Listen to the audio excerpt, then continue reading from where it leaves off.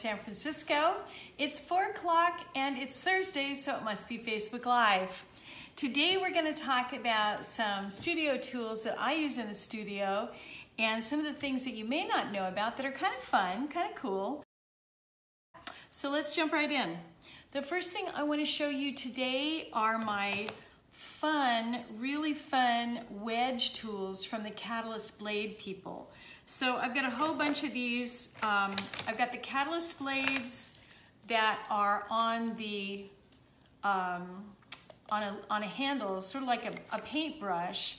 But I also have the wedges, what they call the wedges, which I think is kind of cute. These are really handy if you want to get into painting and make texture and move paint around.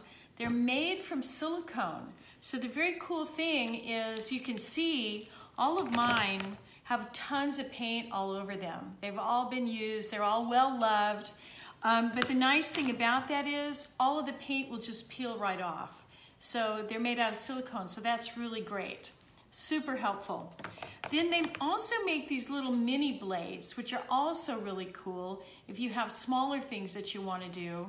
And again, these are all made out of silicone, so you can just literally just peel the paint right off. It'll come right off.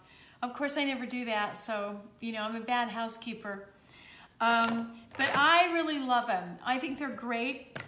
The other thing they're good for, if you take some of these larger Catalyst blades, these are really great for digging into jars of paint, for spreading gels around, and for getting down into the bottom of, you know, like a paint jar or a gallon thing of gel or something that you can't quite get down in there.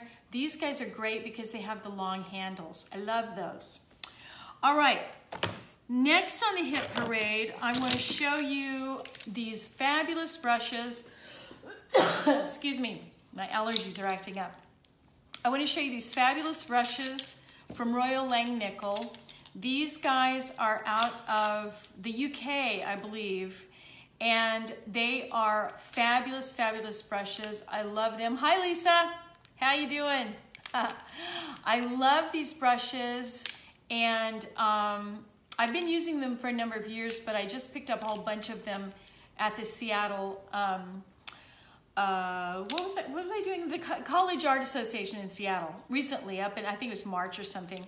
I was up there with the Golden Gang, and one of the vendors, the Royal Langnickel guy, was there. And these are awesome brushes. Now, I want to tell you, most of the stuff that I'm talking about today, you can find on my Amazon influencer page. So if you just go over to amazon.com/shop, then /Acrylic Diva, you'll find my list of stuff that I recommended products. Now, as you guys know, those are affiliate links. So what that means is Amazon gives me a couple pennies if you guys purchase something through that link. You don't pay any, the price you pay is no different. So I just want you to know that. I always like to disclose that so that you know. And the other thing I want to tell you is I'm never going to point you to something that I haven't used myself, okay? The other brushes, if you've been around me for any length of time, you know that I love the Robert Simmons Signet brushes. Can you guys see that? Robert Simmons Signet. And also, while I'm at it, let me just hold one of these Royal Langnickel brushes up there. Look at that baby. Isn't that yummy? Okay, Royal Langnickel. Now the Robert Simmons, I've been using these guys since I was in college. And in fact, I won't tell you how long that was, how long ago that was, okay? It was more than 3 years. But anyway, the Robert Simmons Signet brushes, the reason I love them so much is for the same reason I like the Royal Langnickel. They're tough, they're professional grade brushes. They will take a beating. You take good care of your brushes. You guys take good care of your brushes. And they will serve you well. And they will last a long time. I have brushes that are 20 years old. I have brushes that are older than you. Okay? So take good care of your brushes. And if you want to know all about cleaning your brushes and stuff like that, go to my blog over at acrylicdiva.com. And there's a really funny kind of blog post over there about how to clean your brushes. You be good to them. All right. So the neat thing about these markers, these pigment liners, is that they come in a lot of different sizes. They will not bleed, and they're archival pigmented ink. What that means is, unlike a Sharpie pen, which will fade in about 2 weeks, you know, try this sometime.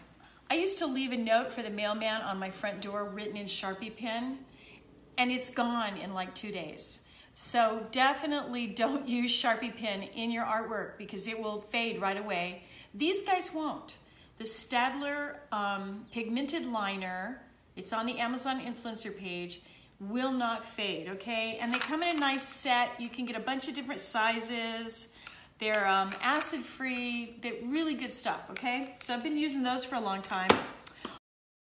The other one I like is the Pigmographic. Will somebody tell me if that's backwards, or can you guys see that? Because I did not turn the camera around. I can do that. If you can't see it, let me know. I may be able to do that, who knows? Anyway, the Pigma pen is very much like the Staedtler pigment liner. These are also archival. They don't bleed. They will not fade. And these are made by Sakura, S-A-K-U-R-A. They're also in the influencer page, okay? All right, super duper, moving on. Now here's a couple things. I'm gonna get all of my catalyst blades out of the way. Here's a couple of things that you may not have heard of. And I don't want you thinking I'm crazy. Well, I am, but that's beside the point, right? What I want you to hear from me, before I show you the silly things or the good things, let's talk about palette knives. You see these plastic palette knives? These are Jack Richardson palette knives. I believe they're Jack Richardson. They're also on the influencer page. And there's a difference between these kind of palette knives. Take a look at that. See that? They're kind of translucent a little bit. They're not completely opaque white. And the reason for that is the ones that are completely opaque white will not clean very well. The acrylic tends to stick to them.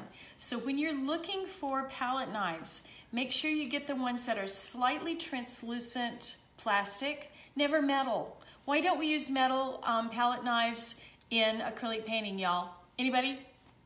Could it have to do with water? Yes. Metal palette knives, when you're working with acrylic paint and water, will rust. Duh, right? So I stay away from metal palette knives. I use the plastic ones, and I use a ton of them. And the nice thing about these guys is you can just clean them, wash them, soak them in hot water, the paint comes right off. But make sure you get the ones that are a little bit translucent, okay? The ones that are absolutely solid white will not clean as well, okay?